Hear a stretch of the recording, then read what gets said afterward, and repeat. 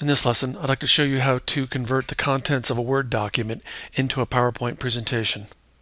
The first thing I'm going to do is to open up my Word document, and I'm going to come out here to the Home tab, and on the Styles group, I'm going to click here to open up the Styles area, and I'm going to check my text and look out on the right hand side as I click my text, and I see that all this text is normal.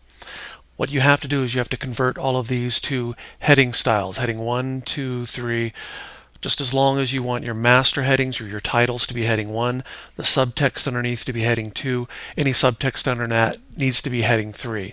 So I'm going to start by just clicking on this guy and saying heading 1.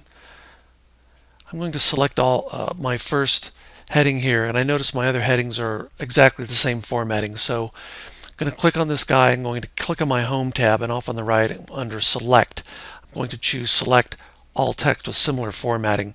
This will select all of the text for my heading 1s, so long as they're all the same font and size. And with these selected, I'm going to also make these a heading 1.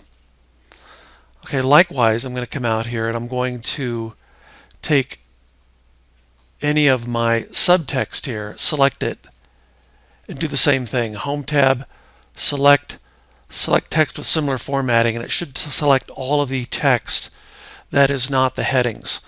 And I'll just check that real quick. Sure enough, looks good. I'm going to make this a heading 2. Now, this will work just fine. I've got these guys as my heading 1.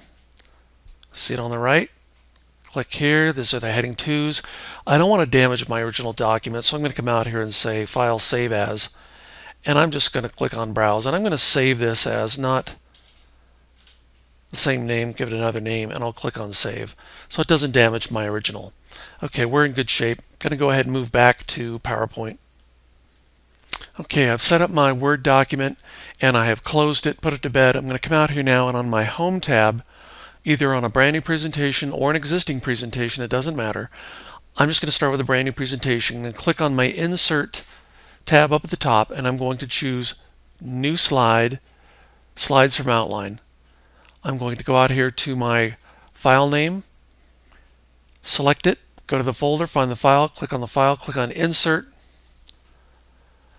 and PowerPoint comes out and it takes each one of my slides, puts the heading level 1s as the title of the slide, and uses the heading level 2s as the subtext under the slide. If I had any subtext, that is text that's subservient to other text within the body, I would make all of those level 3, level 4, and so forth back in Word. To check this in outline view, I'm just going to come down here to my slide or normal view, click that once, and it comes out here and shows me my outline view, and I can see all of my slides out here in outline view. Click it again, let's go back to my slide view.